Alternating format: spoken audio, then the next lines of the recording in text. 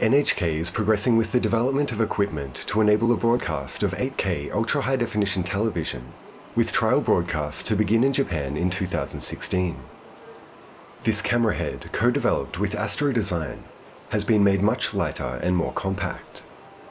They achieved this by packaging a 33-megapixel image sensor and its drive circuit in a housing just 10 centimeters square, with a total weight of around 2 kilograms. このイメージセンサーがやはり小さなイメージセンサーでして、対角の長さが25ミリという大きさなんですね。ですので、レンズの方も小さくできまして、特にこれはデジタルシネマとかで使っているレンズなんですけれども、そういうレンズがスーパーハイビジョンでも使えるようになってきますので、トータルで非常に小さくできやすいという特徴があります。これモニターの方は今 4K のモニターしかこちらでは表示していないんですけれども、信号処理の方は 8K の解像度で、できております。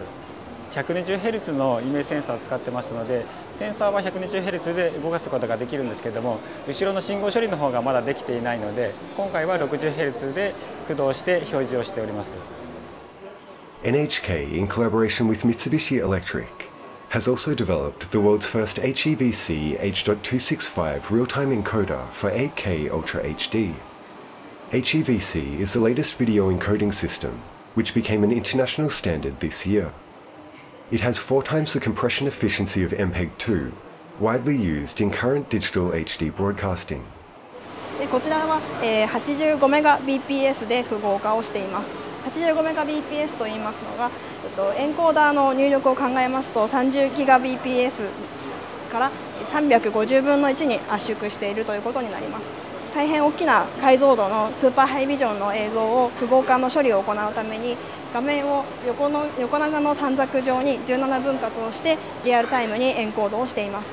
85Mbps まで映像を圧縮いたしますと、衛星の中継機1チャンネル分で送れるということになります。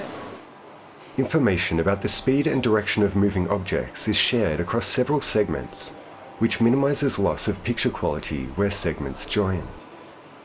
Currently, the encoding is done at 60 Hz, but NHK plans to work on 120 Hz real-time encoding, which is a part of the Ultra HD specifications. Dig Info News.